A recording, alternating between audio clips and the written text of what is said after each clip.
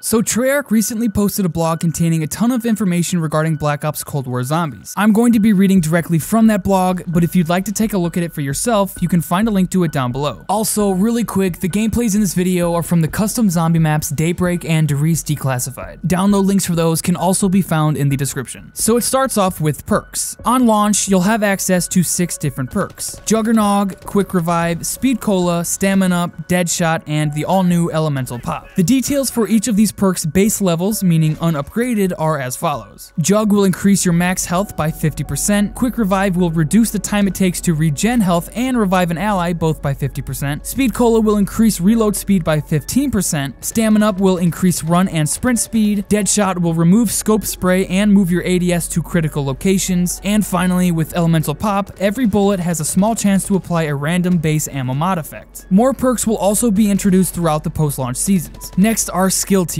With these tiers, every perk can be permanently upgraded up to 3 levels. To upgrade the perks, you'll need to earn raw Ethereum crystals by reaching milestone rounds within the game or through successful exfiltration. You'll also be able to upgrade skills related to field upgrades, ammo mods, and weapon classes to help you stay alive even longer as you collect and invest more Ethereum crystals. Over time, you will use these crystals to improve the tools in your arsenal, improving their damage and utility to help you reach higher rounds. As an example, upgrading the Elemental Pop perk to tier 3 will grant the following effects. Tier 1, equipment damage also has a small chance to apply a random base ammo mod effect. Tier 2, reduce ammo mod cooldowns by 20%. And Tier 3, when a random ammo mod is applied, it uses your current skill tier instead of the base. Next are weapon rarities. Weapons come in 5 tiers of rarity: common, or your loadout, uncommon, rare, epic, and legendary. Each tier increases the damage done by those weapons and will also determine how many randomized attachments will come along for the fight. For example, an uncommon weapon will feature around 50% damage boost over its loadout version and comes with just 2 attachments, while the legendary version kicks that up to roughly 300% damage and comes stacked with 8 attachments. Weapon rarities make wall buys and the mystery box even more worthwhile by giving players more options in any given game. Buying your favorite weapon off the wall is now different every time with random attachments thrown into the mix, and the mystery box actually increases its odds of rolling high rarity weapons as the rounds get higher. This creates a new layer of strategy to keep in mind as the match goes on. So what happens if you hit the jackpot on your first spin of the mystery box and get an epic magnum at round 10 and then roll an uncommon AK-74U on your very next spin? Let's just say you're more comfortable with SMGs, but you know your damage potential will become lower as a result of switching. Which one do you keep? Previously, if you found a strong weapon in the mystery box, you had very little motivation to return. Now, even if you roll a weapon you're happy with early in the game, you can return 10 rounds later and try to roll the legendary version. Next are custom loadouts. First and foremost, empowering players to bring all of their unlocked weapons and cosmetics into zombies takes the action up a notch and gets everyone into the higher rounds faster. This gives players more freedom to play their way, especially for those who want to get a better feel for how much fun zombies can be after the first few rounds. Loadouts don't change the classic zombies formula as much as you might think. If starting out with a classic 1911 pistol is your jam, go for it. The design team carefully considered how loadouts would affect weapon progression gameplay, and as such, loadouts in zombies are simplified compared to those in multiplayer. You can only bring a single weapon and field upgrade with your zombies loadout. Furthermore, that single weapon will have its attachments and cosmetics, but it will be the lowest rarity available, which is common. This means your starting weapon won't be very effective at killing zombies after a handful of early rounds, and you'll still need to get out there and find other weapons quickly. You can also upgrade the rarity of your weapons in-game, so you can take your customized loadout weapon into the higher rounds if that's more your style. Next are field upgrades. Field upgrades in zombies are entirely different from those found in multiplayer. These are tools designed to fit the narrative of the Dark Aether story and provide a welcome power spike as part of the core combat loop without making players OP in the process. Zombie field upgrades available at launch will include Frost Blast, create a frigid blast of wind that deals frost damage and slows enemies caught inside of it, Healing Aura, summon beams of energy down on yourself and allies to instantly heal to full health, Energy Mine, create a mine of pure energy that detonates in the proximity of enemies, dealing explosive damage, Ring of Fire, create a ring of ethereal fire that boosts damage for you and allies that lasts 15 seconds, and finally Aether Shroud, phase into the Dark Aether for 5 seconds, becoming hidden from enemy detection. The design of these field upgrades take inspiration from several action-based abilities in previous Zombies games, including certain gobblegums, elixirs, and even some non-passive perks. Each one is balanced with an appropriate number of zombie kills required to charge it. For example, Healing Aura has the upgraded ability to revive players on the map remotely, but requires double the kills to charge than an offensive-based field upgrade, such as Energy Mine. design. Next is armor and salvage. Replacing the crafted shield of previous zombies' experiences, armor provides a 360-degree layer of protection. Armor can be found as a rare drop from enemies or purchased using salvage. When worn, it will mitigate a portion of incoming damage, but its durability is limited. Although armor is partially repaired by picking up the occasional armor shard drop from certain enemies, it's a limited resource and you'll find yourself vulnerable again once you run out of salvage to repair it. You can also fully repair armor by picking up a carpenter power-up. Armor can also be upgraded 2 additional levels, increasing its damage mitigation and durability. Remember, even when paired with an upgraded Juggernog perk, no amount of armor can save you if you find yourself overrun, especially as rounds get higher and the challenge increases. Next is support and score streaks. At launch, the available support selection will include combat bow, sentry turret, war machine, chopper gunner, and self-revive. You can even obtain some of these score streaks by rolling them in the mystery box. Also, any support that takes perspective away from your character will temporarily make you immune to damage and ignored by enemies while it's deployed, such as the chopper gunner. This ensures that solo players can make use of support as well. Next is loot and crafting. In Black Ops Cold War Zombies, every zombie has a small chance of dropping resources including salvage, armor, and even lethal and tactical equipment. The tougher the enemy, the better the loot. As you unlock equipment and score streaks through standard player progression, that content will become available at the crafting table in-game and can be crafted using resources. Rarity is also assigned to loot based on its effectiveness. For example, a frag grenade is considered uncommon loot, whereas the Symbol Monkey is a rare drop. Next is the exfil. With the new option to exfil from the map when your squad can't last much longer, you can roll the dice and try to survive long enough to escape with some extra rewards, but it won't be easy. Starting at the end of round 10 and every 5 rounds after, you'll have an option to use a radio in the starting area of the map to call in exfil. In a co-op game, a majority of the players must vote to initiate exfiltration. Once triggered, the normal round will end and you'll be given a new objective to reach the exfil site within a specific time limit. At this point, zombies will begin to flood the area in a last-ditch effort to stop your squad in its tracks. Once you reach the site, a helicopter will fly in and hover above until the zone is cleared before it can land. If you manage to make it onto the chopper, you'll escape with some bonus XP and the chance to earn some raw Ethereum crystals. And the last bit of information is about the ping system. This will function the same way it does in Black Ops Cold War's multiplayer, activated by pressing left on the D-pad on controllers and Z on keyboards by default. Whether you're marking the next door you need a friend to open, pointing out the Pack-a-Punch machine to a first timer, or pinging the latest location of the mystery box for your squad, we think this feature brings a huge quality of life improvement to Black Ops Zombies players. So with all of that being said, let me know down below what you think so far and if you're excited for Black Ops Cold War Zombies. Well, that's pretty much it for this video, so thanks for watching and I'll see you in the next one.